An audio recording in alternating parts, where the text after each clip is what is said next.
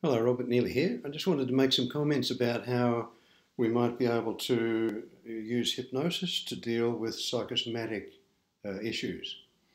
Um, and including in when we think of psychosomatic issues, we think about migraine, about chronic fatigue, tension headache, irritable bowel, pain, physical pain, immunity issues, maybe malignancies, burns, asthma, eczema, peptic ulcers. There's a whole long list of, we have a body, and when we have a problem, it affects our body, it affects our emotions, it affects us as a totality.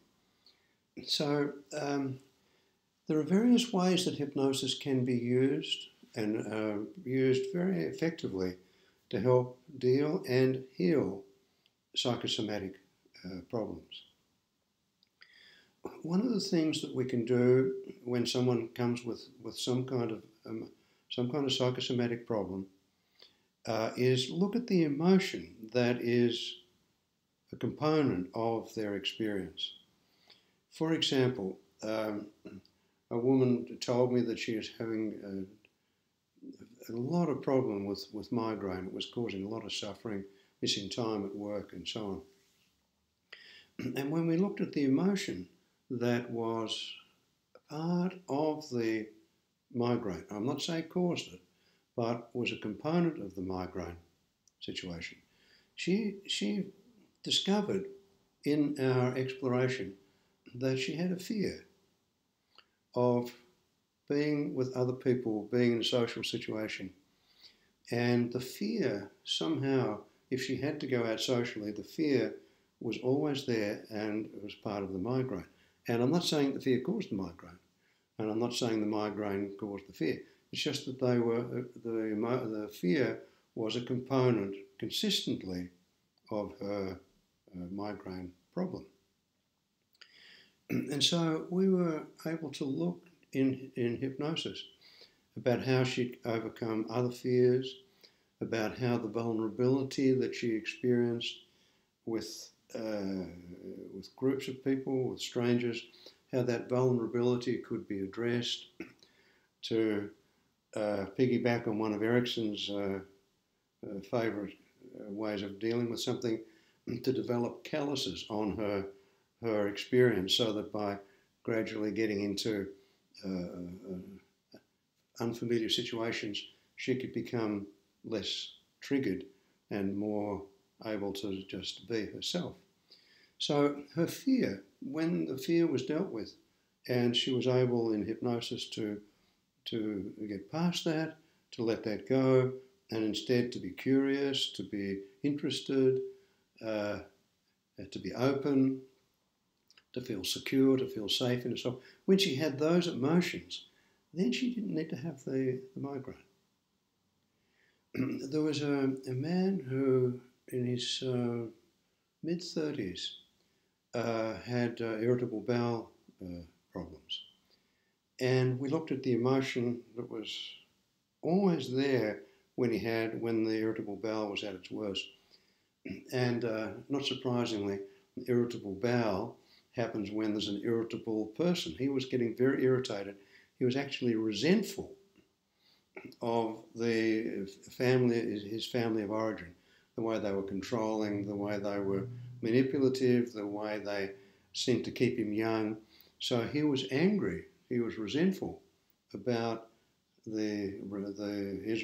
reaction to his parents. And again, I'm not saying that the irritable bowel was caused by the irritation. I'm not saying it was caused by the anger, by the resentment. It's just that they were a component.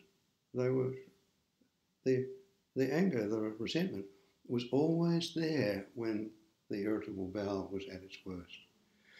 So we looked at, hypnotically, we looked at how to deal with his resentment. And he found that by accepting, okay, my parents are my parents, they did what they didn't know any better, he was able to feel more peaceful. When they started to try and tell him what to do and control him, he found that he could learn to be calmer and more self-contained and less irritable. in himself. And with that, the irritability of his bowel also subsided. So in looking at various psychosomatic problems, looking at the accompanying emotion can be a beautiful way to explore,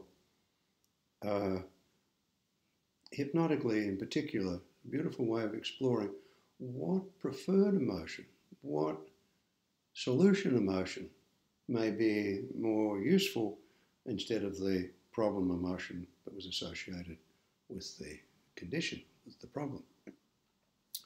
Also, I think it's very much underappreciated that hypnosis is a vehicle, is a way of helping to deal with physiological experiences directly. We can help someone in hypnosis to change their physiology. We know that if we say to someone, what do you like to do? I like to walk on the beach. Okay, if we ask someone to imagine that they're walking on the beach, they can have the experience of walking on the beach. We know that. But also, it's possible if we ask someone to remember, for example, what it's like on a cold day to put their hands in front of a heater and let their hands feel warm. By remembering the experience, it can help to change the circulation and the hands can actually warm up. We know that the sensations that can be painful when we get some chronic pain, it kind of really haunts us and we suffer from it. But Erickson said a person can wear glasses and be totally unaware of the sensations of the glasses on the bridge of their nose, on the ears. A person can be standing and be totally unaware of the sensations in their feet, can be sitting and totally unaware of the sensations of where their body contacts the chair. The sensations are noticeable, but potentially noticeable, and do not have to be noticed. So we know this, and helping someone to change their physiology can be very helpful in dealing with the psychosomatic issues. For example, some people who get irritable bowel find that it's comforting to put a heat pack on their stomach. Somehow the warmth of the heat pack helps to soothe and things settle down.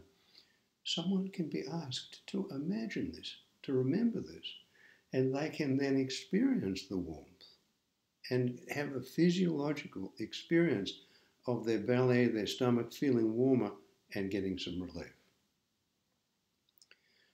I was at a conference, an international conference years ago, and there were two experts there talking about the effectiveness that they found of using hypnosis with migraine, using physiological approaches.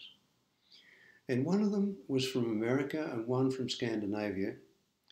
And one of them, I forget which, said that he had been very helpful to a lot of people with migraine by using what he called autogenic training, where he helped someone to learn how to warm their hands up and cool their forehead. And when someone learned that they could warm their hands, cool their forehead, that made a huge impact on the intensity and frequency of migraine sufferers. The interesting thing for me was that the other person who also had the figures to show how helpful his approach was, he taught people to have a different physiological learning. He helped them to cool their hands and warm their forehead. The opposite. Both had excellent results, and each of them had their own separate way of doing this, which involved physiological changes. my eldest son, when he was at high school, made some pocket money by curing his friends' warts. He got a reputation for being able to cure warts. And people used to pay him 20 cents, and he would say, I want you to close your eyes and just imagine that your warts are shrinking, that they're getting pale, that the blood circulation is going from them, and you can expect that over the next week or 2 weeks that the warts will disappear. He got some good results.